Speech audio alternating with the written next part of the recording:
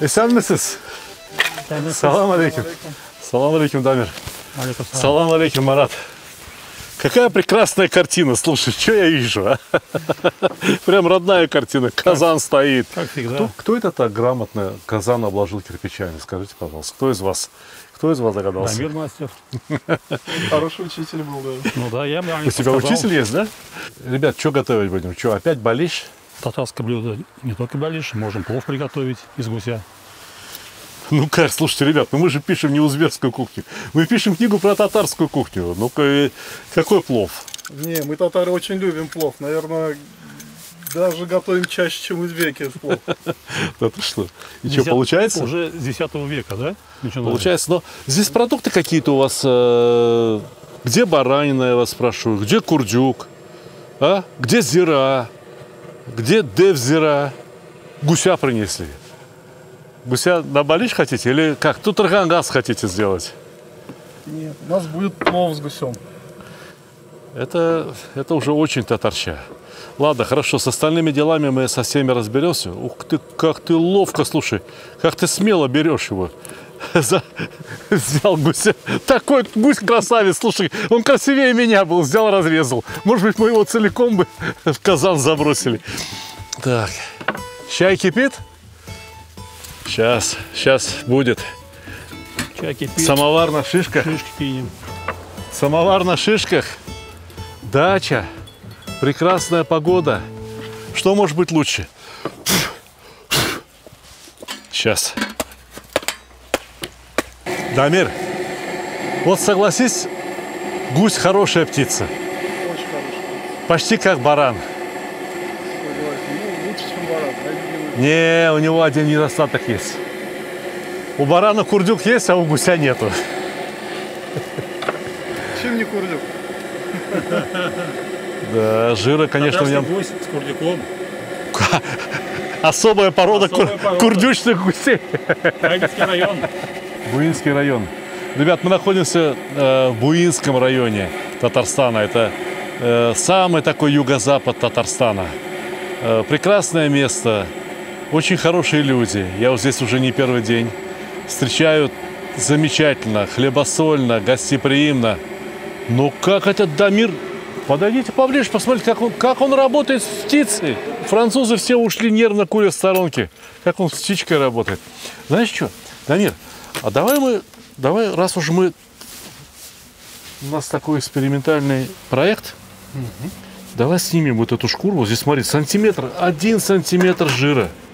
1 сантиметр. Давай мы ее снимем, порежем кусочками, квадратиками, положим и попробуем вытопить жир. Вот это тоже вот возьмем отсюда. Вот этот жир давай возьмем. Снимай, дорогой. Обещал сегодня не лезть на кухню и не готовить, не делать ничего. Говорил, не буду трогать руками даже ничего. Будете сами готовить, молодые ребята. Ну, поторопись. Если мы так, то у нас огонь там очень сильный. Так. Не могу. Когда кто-то другой плов готовит, не подойти, не подействовать, что-то не сделать, не могу. Да, это лучше курдюка. Каждый Новый год, ну как, не Новый год, в декабре месяце, покупаю 15-20 гусей. И я их пеку для друзей. Серьезно? Новогодние подарки делаю для друзей. Мариную сначала. Я гусей сначала 10 дней в очень вкусном рассоле держу. 10 дней постоит рассоле, потом я его пеку, чтобы просолился внутри как следует. И когда пеку, жир капает в духовке. Если духовка, ну, обычно духовка, это жир куда-то там капает, и жир начинает гореть. Как мне жалко этот жир, слушай. И знаешь, что я придумал? Я гусей пеку на решетке. Вот обычная металлическая решетка, гусь у меня там лежит. Под решеткой я ставлю поддон вот такой глубины. Туда наливаю пару сантиметров воды. И этот жир капает в воду. И тут же застывает. Потом я его выношу на улицу. Он застывает. Я снимаю белую корочку. Ты знаешь, что внизу остается? Ты думаешь, вода? Нет. Холодец. Готовый холодец. Прямо желе такое крепкое, очень крепкое желе.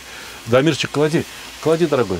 Клади жир, который есть, положи, потом остальное потом положим. Потому что казан уже сильно нагретый. Перегревать казан не надо. Прям один слой положи и мешать не надо. Марат, мешать не надо. Я готовлюсь. Крупненько, наверное, пожалуйста. Ну, конечно, так, чтобы было что покушать. Мы же мужской плов готовим, да? Мальчиковый. Мясо какое шикарное, нежное мясо. Очень. Это грудка пошла, да? Это грудка. Хорошо. Крылышки и ножки пускай в казан пойдут первыми. Грудка понежнее, ее поменьше жарить будем. Не утерпел, да? Хочешь помешать, но помешай. Она так здорово топится, растапливается. Можно я сфотографирую? Гусиный курдюк. Да, это гусиный курдюк. Есть наши гуси. О, надо будет тарелочку, и надо будет тонко порезать лук, надо будет соль, и это вот чуть-чуть хорошего белого хлеба. Угу.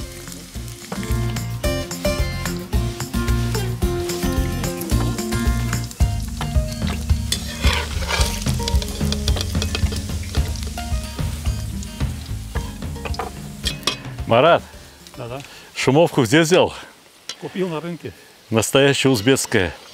Только, знаешь, в такой шумовке казан должен быть не 20-литровый, хотя бы литров на 50, на 60, лучше на 100. Ну, будем иметь в виду. Нормально, нормально горит. Отлично. Сейчас знаешь что? Ну вот, конечно, курдюк. Тут еще можно было бы добыть курдюка, и можно было бы приготовить на чистом гусином жире этот плов. Но у нас есть хорошее растительное масло. Ездим по Татарстану. Туда поехали, сюда поехали, катаемся. Поля пшеницы собрали в августе еще. Поля подсолнечника. Стоят в поле. И хорошее растительное масло здесь в Татарстане есть. Вот так добавим. Да, наверное. Разве можно маслом испортить такой хороший плов? Вот пускай нагреется как следует. И бисмилlah дейп начнем. Да, попробуем.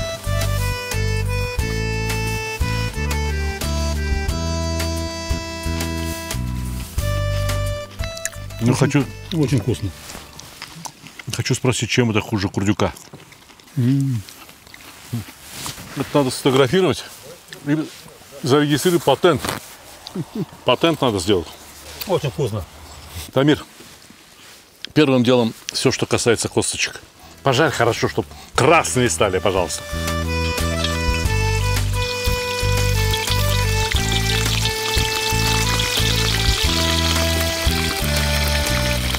Чай кто будет пить?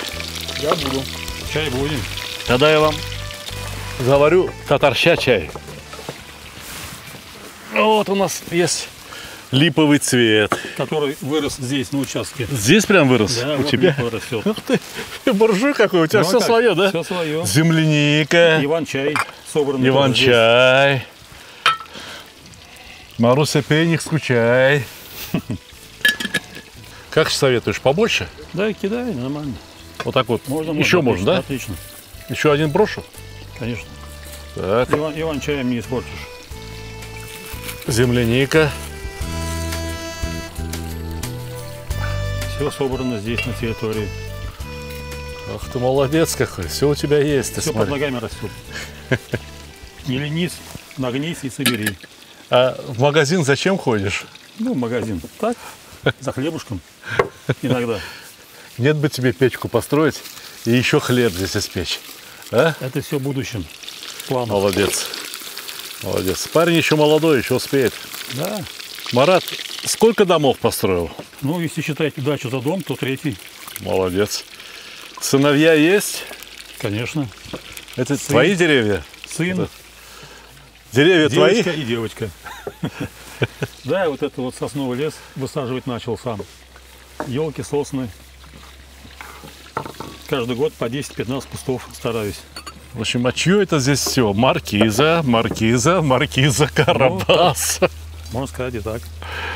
Дамир, вообще, скажи мне, пожалуйста, вот плов любишь готовить? Очень люблю плов готовить. Какой самый большой плов в твоей жизни ты готовил?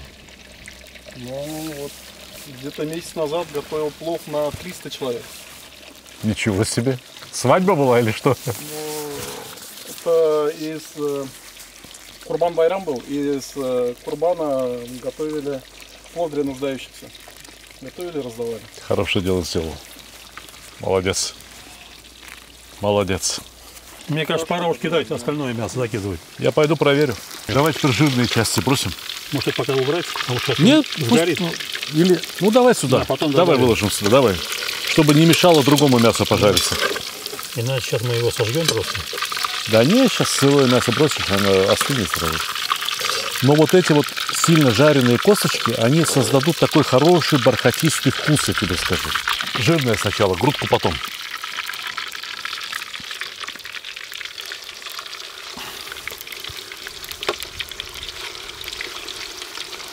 Как румянится красиво. Вот гусиный жир, утиный жир обладает таким свойством. Я не первый раз готовлю плов на гусином и утином жире. Я тебе не случайно говорю, что как я собираю гусиный жир, коплю его, то он у меня в баночке стоит, да? Когда плов готовлю. Даже если с бараниной готовишь плов или с говядиной плов готовишь. Достаете этот Мясо опускаешь, этот гусиный жир, мясо краснеет очень красиво и жарится быстро. и натуральное масло. Ну, курдюк тоже натуральный, не будем главное. обижать. Не будем обижать курдюк. Курдюк тоже натуральный. Ну, сейчас вот это чуть обжарится, можно лук бросить, и потом вот это вот уже легкое мясо. Еще лука нужно, нам не хватит. Хватит. Этого лука хватит. Бросай. Марат, лук, конечно, очень вкусный продукт, и мы без лука не можем. Да? Но лук довольно сладкий. Лук довольно сладкий, во-первых. Во-вторых, вот пожарь лук, потом налей туда воду, потом выпари эту воду и посмотри, что останется. Хороший клей. Клей. Вот чем больше лука положишь, тем более клейким рис получится. Знаете, да, как узбеки чай заваривают? Вот так вот наливают, потом Переливают, переливают. опять наливают. Говорят, самый ленивый человек должен 3 раза налить, а который уважает хотя бы 7 раз. Я буду ленивый. Не пора ли нам мясо? Давайте лук чуть пускай подрумянится и опустим остальное мясо. Грудка у гуся, у курицы, у индюка, у утки, у любой птицы самое нежное мясо. Оно же там мышцы почти что нет, они не работают, понимаешь? Оно нежное, и поэтому готовится очень быстро. Его чуть дольше поготовишь, он будет такой себе, так себе. Давайте вот что, ребята, обсудим. Мы сейчас, по сути дела, такой плов готовим первый раз с вами. Будем закладывать какие-то специи или обойдемся? У нас продукты все очень сильные, очень вкусные. Вот эта вот морковка, которая здесь растет в вашем районе, Буинском, уникально вкусная морковь. Уникально вкусная Наш морковь. Буинский район ценится морковью. Гусь супер. Еще есть яйца. Вот. Мне нравится вашей национальной выпечки губадия. Мне очень нравится сочетание кырта. Ну, это такой красный творог сушеный, печеный, сухой. Сочетание кырта и риса мне очень нравится. Может быть, кырт у нас будет нашей татарской зирой? Давай попробуем. Ну, мы покушаем, или всем людям скажем правду. Добавляйте или не добавляйте. Если будет невкусно, скажем не добавляйте. Если будет вкусно, скажем добавляйте. Одобряем. Да, мне пора, мне кажется, кидать, уже краснеет. Когда я подумаю, Лучок что уже- ты волнуешься? лучок Что уже ты волнуешься? Ты парень молодой, торопишься куда-то все время, а? Лучок подгорает. Да ничего не подгорает, что-то подгорает. Вот посмотрите, он говорит подгорает. Разве это подгорает? Хорошо пожарился лук, молодец. Кто следил? Кто шумовку в руках держал? Ты, да? Кто, конечно, Он хозяин. молодец. Давай, Дамирчик, давай, закладывай. Закладывай и посолить надо будет.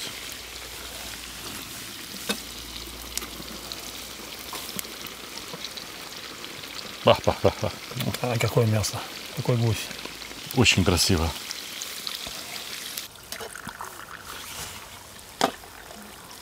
Слушай, Марат, на вот выпей пиалочку чая. Спасибо. Присаживайтесь, чай. Ну зачем чай стоя пить? С чаем, сидя за столом, за дастарханом, с хорошей беседой. Такой воздух сосновый. О, воздух у тебя курорт. Курортный воздух. Вот с яйцами. Но я знаю, что в Губадию яйца натирают. Да? Будешь закладывать морковку? Клади. В Губадию прям вот яйца отваривают и натирают на терочке. И закладывают. Да? Один этаж в Губадии – это яйца. Скажи, пожалуйста, эти яйца вареные? Яйца варен, да. Они только сегодня из курочек вылупились. Сегодня курочка снесла, уже сварить успели. Да. Сегодня с утра. В узбекские пловы яйца тоже кладут. Да, я слышал. Знаешь, как кладут? Можно в слой риса сделать, вот так вот делаешь углубление ложкой, да? Когда вот уже вот перед тем, как закрывать. И туда наливаешь прямо сырое яйцо. И оно там заваривается внутри риса. И даже когда вот раньше иногда без мяса готовили, а яйца так вот добавляли. Либо же можно яйца почистить, они вареные, да? И пожарить их сейчас вместе с морковкой. Они приобретут очень красивый цвет. Давай, Дамирчик, почисти яйца. Яйца плов. Сказочно вкусно. И красиво. Сказочно вкусно. Я такого не видел. И козы еще сверху кладут. Еще козы сверху кладут. Но, правда, козы уже нарезают. И... давай попробуем. Дай одно яйцо попробовать, которое почистишь. Да? У нас яиц вот это некрасивое, дай мне. А сколько яиц нам надо будет? Да, клади, все будут кушать, увидишь. Все будут кушать эти яйца, все попросят, дай мне тоже. Да, Ну, деревенские яйца. Отличается? В магазинах яичек. Интересно мне, чем этих кур кормили? Медом их поили, что ли? Что у них яйца такие? Я пойду помешаю, ладно, Ярос? Косточки пора уже добавить. Косточки? А сейчас, когда воду нальем, морковка пожарится, воду нальем, и тогда... Так, что-то у нас огня. Можно было бы добавить. Сейчас добавим. Я такие крупненькие возьму, чтобы долго горели.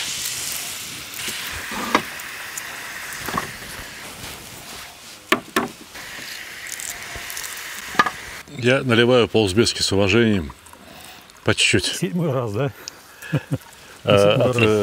Знаешь, Марат, да, в чем смысл этого выражения «с уважением»? Если ты приходишь вот в узбекский дом, ну, чай любому человеку должны дать. Но когда наливают немножко, этим самым хотят показать, чтобы ты подольше посидел.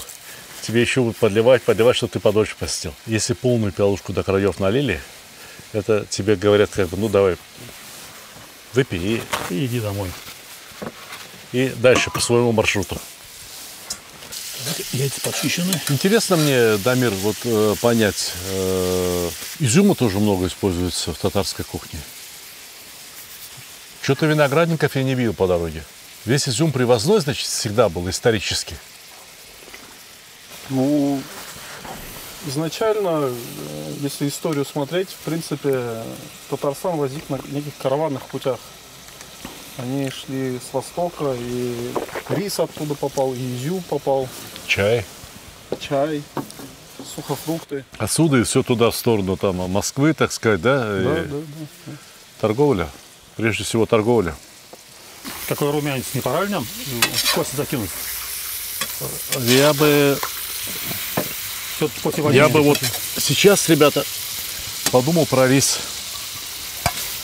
Морковка пахнет.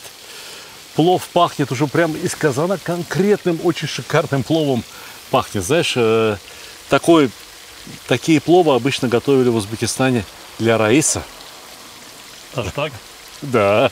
Ну, у нас представитель колхоза, это обычно, это раис, да? Вот председательский плов. Обычно он, конечно, бывает получше. Слушайте, рис надо замочить, желательно теплой водой.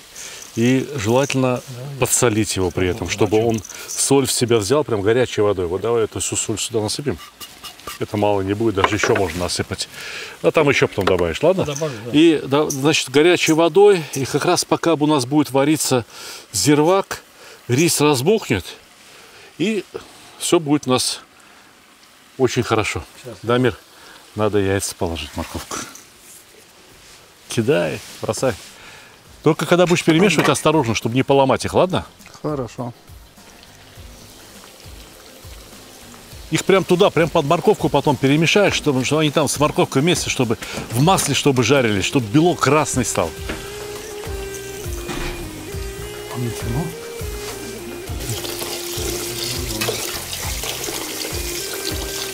Марат, долго будешь мучить еще? Нет, Сталик, очень все здорово прожарился. Что, тогда воду, наверное, пора наливать? Наверное, пора уже воду добавлять. Давай. Ну, смотрите, с водой не переборщите. Наливайте так, чтобы покрыло вот морковку и яйца, все покрыло. И чтобы было куда положить косточки. У нас еще ж косточки обжаренные эти гусиные есть. Эх, я пойду сфотографирую. Хорошо. Все, теперь уже больше огня сильного много не будем добавлять. Пускай так спокойненько кипит. Пусть томится пока. Пускай спокойненько томится, чтобы жир оказался весь наверху. Понимаешь, Марат? Я понял, но все равно надо парочку подкинуть. Очень мало огня. Ну, все, больше не клади, я тебя прошу. Я боюсь, что не хватит. Очень правда. Хватит. Все. Вы смотри, как кипит. Не надо, чтобы так кипело. Отлично. О, какая красота. Спасибо, что вы сегодня придумали готовить этот плов. Все-таки приготовление плова узбекского ли, азербайджанского ли, или татарского теперь плова. В нашем случае Для меня это очень сладкое дело, очень приятно. Смотри, какая картина. Картина маслом, яйцами, морковкой и гусем. Ну что, нормально кипит? Давай рис опускать. Рис рановато, может быть, сначала. О, Забыли. изюм. Сыпь. По-мужски сыпь. Что, нормально сыпь. Как губадье, сколько у нас получается изюма? Вкусно же получается. Вот и все, точно так же добавляю еще. Вот для меня вот сюда положи. С этого места я буду кушать. Ну хорошо, давайте теперь рис, ребята. Только воду чуть-чуть слить лишнюю и шумовкой перекладывайте, чтобы это самое. Шумовкой равномерно. Адамир, зачем учись? Он на 300 человек плов готовит. Ну, из гуся еще не готовил. С гуся... Я не знаю, вообще, кто-нибудь слышал, с гусей готовят плов или нет в Татарстане? Мы как, мы первые? Что-то, наверное, мы первые, да. Дамир, дай шумовку, а? Знаешь, вот не надо сразу лить горячую воду сверху. Мы кипяток потом нальем. Сразу не надо сыпать горячую воду. Пусть постоит, можно чуть-чуть подложить несколько щепок. Пускай уже начинает нагреваться. И сейчас вода должна на поверхность выступить. Потом мы точнее нальем воду. Потому что некоторые люди раз пол-ведра воды туда. А потом плов получается кашей. И даже если не пол-ведра, а аккуратно наливаешь, видишь, вот она вода выступает. Да. Поднимается. Потому что рис свое место должен найти между морковкой, между кусочками мяса. И вода поднимется, выступит. Рис посолить, наверное, надо. Ну, посоли. Вот ложка есть у тебя чистая, посоли.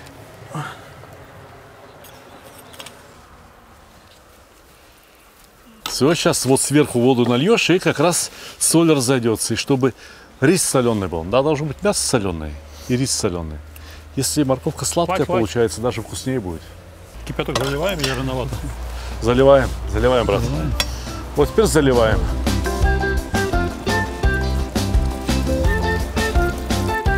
Хватит, пока хватит. Надо будет, потом попробуем рис. Если надо будет, потребует он еще воду, дольем. Смотри, какой жир вышел наружу. Гусиный, сейчас вот желтый. этот гусиный желтый жир. Сейчас рис будет впитывать влагу. И выкипать будет вода. А жир будет проходить сквозь рис. И чтобы каждая рисинка была покрыта гусиным жиром. Желтого цвета. О, золотой плов. Плов для раиса, так назовем. Так, ну, я смотрю, что рис уже отлично впитал воду. Практически не осталось там воды. Все очень хорошо. Можно закрывать. Можно закрывать. Вот у нас здесь есть рис, изюм. Так. Это прям замечательное сочетание получается. Еще если кырт добавить туда, как губадия. Знаешь, и хочется, и колется. Давай так поступим. Вот беру шумовку и делю казан ровно напополам. Даже вот отсюда немножко риса переложу сюда. Вот так вот возьмем.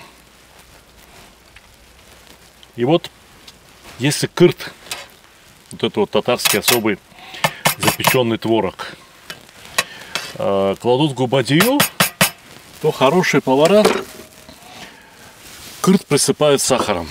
А потом уже сверху идет слой риса и слой изюма с самого верху. У нас все наоборот, кверх ногами. Но сахар должен быть. Потому что кырт очень вкусная вещь, но кисловатый. И если будет немного слаще, кисло-сладкий такое вот сочетание, то будет хорошо. Если даже у нас вот ничего не получится, будет невкусно, у нас останется половина казана очень вкусного плова, а второй плов, скажем, ну это экспериментальный, вот надо пробовать, давайте надо заставлять себя. Голодными не останемся. Вторая половина. Вторая половина всегда есть. Но если это окажется вкусно, то мы фактически совершим кулинарное открытие. Да? Потому что плов с кыртом, я не знаю, готовил ли кто-нибудь плов с гусем. И такое сочетание гусь и яйца. Вот уж плов с кыртом это точно никто не готовил. Мы будем первые. С другой стороны, Дамир, Марат, вот в узбекский плов кладут барбарис. Тоже ведь кислинку дает. Кладу чеснок. И чеснок. Ну, чеснок. Если положим чеснок и перец, у нас опять получится узбекский плов. Дамир, ну вот я... Мавр сделал свое дело. Мавр может отходить, пока не получил по башке за такую самодеятельность. Давай, дорогой Марат, закрывай. Закрывай. Да, закроем тарелочкой. Блюдом будешь закрывать? Тарелочка, да, пусть она потом нагреется. Так. Потом на нее. На него прямо подавать. Да, все правильно делает. Плов. Вот Чуть-чуть правильно по человек краям все можешь делает. собрать, чтобы это сам не Давай, закроет. до конца. накрывай, накрывай. Нормально, А потом сверху это крышкой. Вот так вот. Все. И это крышкой. И все, таймер на 25-30 минут. Жди, сиди, отдыхай. Чай пей. Ну что, пора, наверное? Да, наверное, готово. Вы так считаете, ребята? Торопитесь? Какой запах. Торопитесь? Плов хотя бы 40 минут постоит, а у нас всего 35 минут стоял. Горячий какой, смотри. Как нагрелся.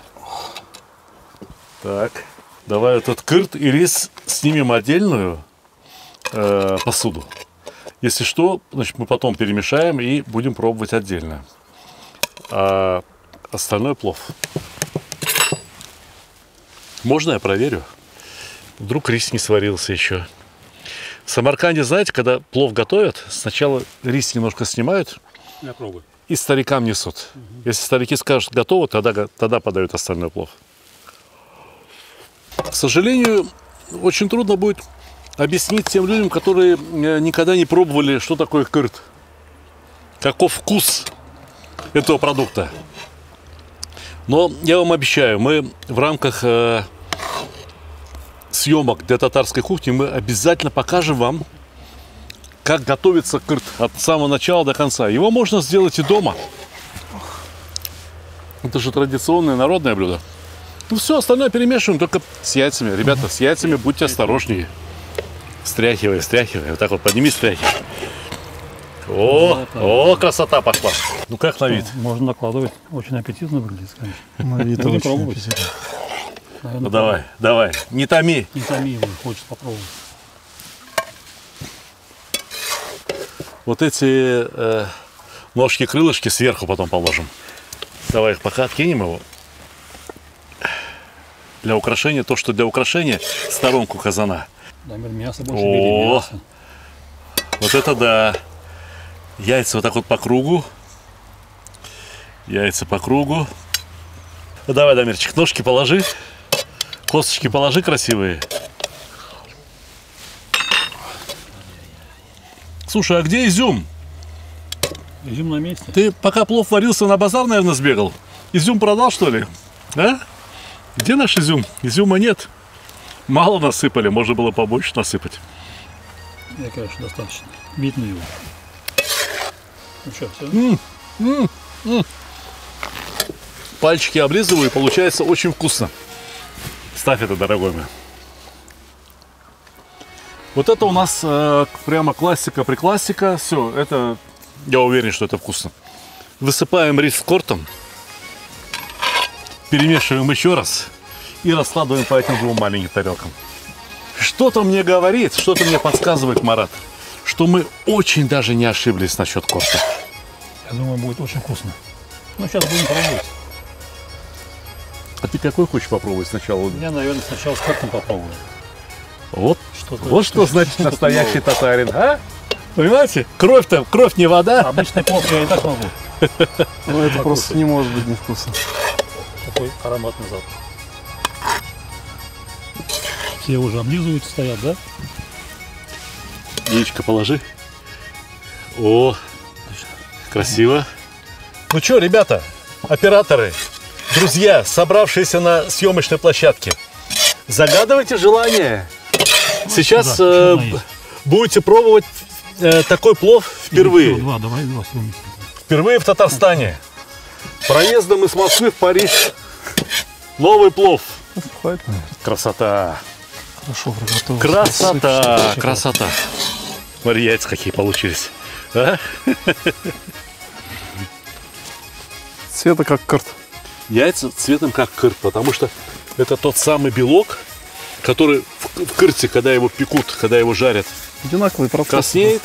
То же самое у нас произошло с яйцами. Яичный белок то же самое сделал. Все. Вот все. Чего трудного? Давай. Давай, садитесь. Берите. Ну давай, без смыла. Я вот, у меня прям тут комочек кырта. Очень вкусно получилось. Интересно прям вообще с картом. Необыкновенный плов. Дай 5. Очень спасибо. Дай 5. Поздравляю, ребята, с успехом. Мы это сделали впервые. Мясо хорошо сварилось, рис рассыпчатый. А карт и кислинка дает, и сладость одновременно. Прям А мы же сахар зачем добавили? очень хорошее сочетание получилось. У меня так нежно, да, доварилось? Дай мне вот этот кусочек мяса, который перед тобой лежит. Увидел, А ты второй бери. увидел. Гусь.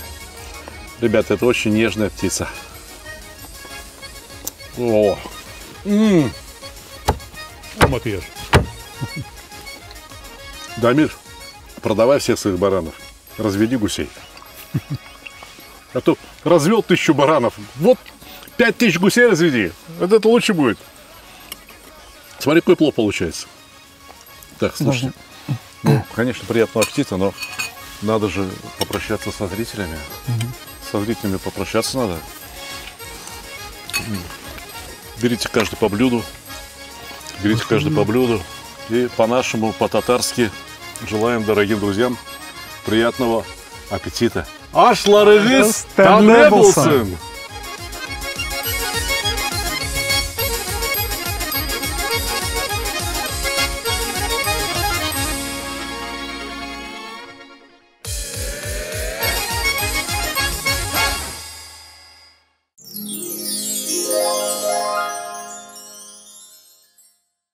Одна из самых дорогих для меня книг является книга «Плов». Книга «Плов. Кулинарные исследования». Почему же у этой книги такое название? Дело в том, что плов – это не одно единственное блюдо. Дело в том, что плов – это способ употребления различных продуктов вместе с рисом. И здесь рассказывается о плове буквально все. Только книгу эту следует открывать не вот так и держать на столе, вот так, а вот так. То есть мы ее кладем, можем поставить где-то у стеночки, и она будет занимать в 2 раза меньше места на кухонном столе. Ну и посмотрите, какая это книга. Очень много красивых, интересных фотографий. И опять-таки здесь используются значки, пиктограммы. И подробно объяснено, каким должен быть нагрев под казаном, какой формы должно быть пламя, насколько сильное должно быть это пламя. Все это сделано для того, чтобы у вас плов наконец перестал пригорать, чтобы плов наконец-то получился рассыпчатым. Очень подробные фотографии, очень подробное объяснение не просто каких-то рецептов, а технологий, о том, как это делается вообще. Ну, вот, например, раздельный плов – это просто база для азербайджанского плова. И дальше начинаются какие-то азербайджанские пловы с подробным рассказом о продуктах, которые понадобятся для такого рода пловов. Разумеется, здесь очень много и узбекских видов плова. И начинается все просто с базы. Плов без масла, без жира не готовят. Вот какое масло выбрать, как выбрать жир, до какой степени нагревать, как следует резать лук для плова, в каких случаях какой формы должен быть лук, как его жарить, этот лук. Вот видите, целая глава, которая называется «Как жарить лук». Точно так же про морковь, точно так же про мясо. Что вперед, мясо или лук? И, наконец, про рис. Как выбрать рис для плова? Какой рис для какого вида плова подходит больше? 3 главы, начиная от ученика, дальше заканчивается, значит, там мастер продолжает. И 3 глава – это, так скажем, профессор. Это человек, который способен импровизировать с пловом, который способен создавать новые рецепты плова. В итоге вы станете настоящим мастером, непревзойденным мастером приготовления плова. Книга «Плов. Кулинарное исследование» продается только в моем интернет-магазине stalik.ru. Эксклюзивно. Но зато вы можете заказать эту книгу с автографом. В нашем магазине постоянно проходят какие-то акции, действуют какие-то скидки. И, например, можно купить 2 вот такие книги, а 3 получить бесплатно. Одним словом, приходите. Мы вам поможем сделать правильный выбор, и вы получите отменный подарок.